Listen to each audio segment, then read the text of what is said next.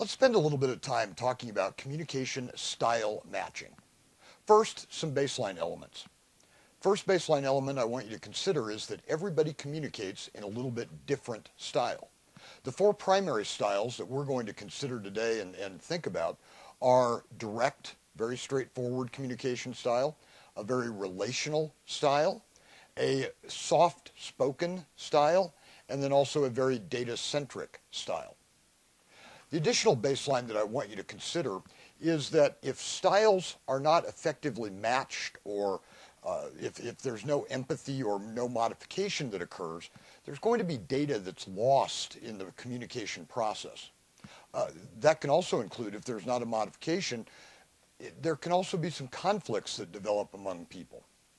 Third thing that I want you to consider, and this may well be the most important, in a leadership role, the burden of making an adaptation is solely placed on the leader. You know, in a perfect world, everybody would make mutual adaptations and everybody would communicate in kind of this blended style approach. But unfortunately, we don't live in a perfect world. Equally, in a perfect world, everybody would have a little name tag that says, "Hi, I'm Tim. I'm very direct. Get to the point with me." Or, "Hi, I'm Tim. I'm very relational. Please make small talk." But again, we don't exist in a perfect world, and that's why that burden rests solely on leaders. Now let's talk about the adaptation process for just a moment. If you detect from someone that you're talking to someone that is very direct and to the point, usually you see that in one-word responses. You also tend to see it a little bit in assertiveness of responses.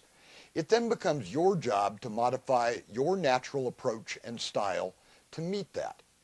If you, by contrast, if you interact with someone who is very relational, a lot of small talk, a lot of detail thrown in, then it's your call to be more relational and be more interactive with them.